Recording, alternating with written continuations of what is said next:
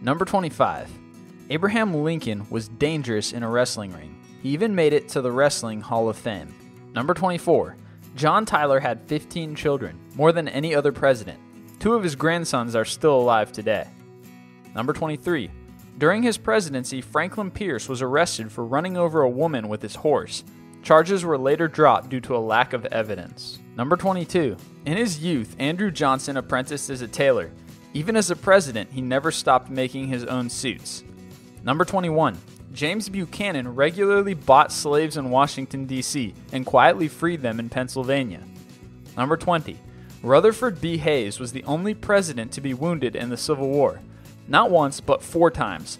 4 horses were shot out from beneath him. Number 19. The S in Harry S. Truman's full name doesn't stand for anything. His parents couldn't decide on a middle name for over a month, so they settled on the letter S in honor of his grandparents. Number 18. William Taft, also known as Big Bill, was the largest president in American history. He once got himself wedged into the White House bathtub and had to call his advisors for help getting out. Number 17. Herbert Hoover's son had 2 pet alligators, which were occasionally permitted to run loose through the White House. Number 16. Chester A. Arthur was known for his impeccable attire, earning him the nickname Elegant Arthur. As a matter of fact, on his last day in office, 4 women offered him their hands in marriage. Number 15. Not only was James Garfield ambidextrous, he could write Latin with one hand and Greek with the other at the same time. Number 14. While serving as sheriff of Erie County, New York, Grover Cleveland had to spring the trap at a hanging on 2 occasions. This earned him the unflattering nickname the Buffalo Hangman. Number 13. A small tumor that was removed from the roof of Grover's mouth resides at the Mutter Museum in Philadelphia. Number 12. Benjamin Harrison was the first president to have electricity in the White House. However, he was so scared of getting electrocuted that he would never touch the light switches himself. Number 11. Calvin Coolidge would occasionally press all the buttons in the Oval Office, sending bells ringing throughout the White House, and then hide to watch his staff run in. Apparently, he just wanted to see who was working. Number 10. Teddy Roosevelt was shot in an assassination attempt while delivering a speech in Milwaukee. "I don't know whether you fully understand that I've been shot," he told the stunned audience. "I give you my word, I do not care a rap about being shot. Not a rap." He completed the 90-minute speech with a bullet still lodged in his chest. Number 9.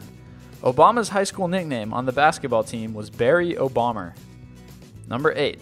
Eisenhower played a big role in popularizing golf. He installed a putting green at the White House and played more than 800 rounds while in office, exceeding the record of any other president. Number 7.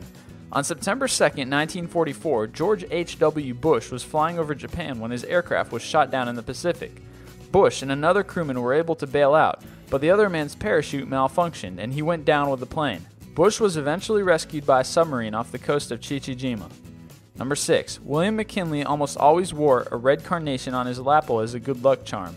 While greeting a line of people in 1901, he gave the flower to a little girl. Seconds later, he was shot by an assassin and died 8 days later. Number 5. JFK was a huge James Bond fan. He first met the author of the series, Ian Fleming, at a dinner party in 1960. They allegedly bounced around ideas about how to get rid of Fidel Castro. Number 4. Andrew Jackson was involved in as many as 100 duels, most of which were fought to defend the honor of his wife. Not surprisingly, he was shot multiple times during his life. Number 3.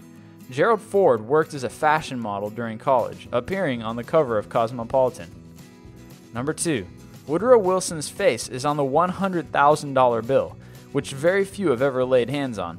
The bills were mainly designed for trade between the Federal Reserve and banks, but fell out of use with the invention of the wire transfer. And number 1.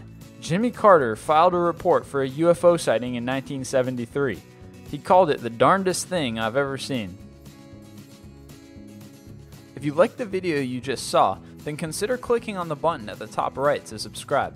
Also, check out our other popular videos, 25 unbelievably hard to believe facts, and 25 things that will happen in the next 60 seconds.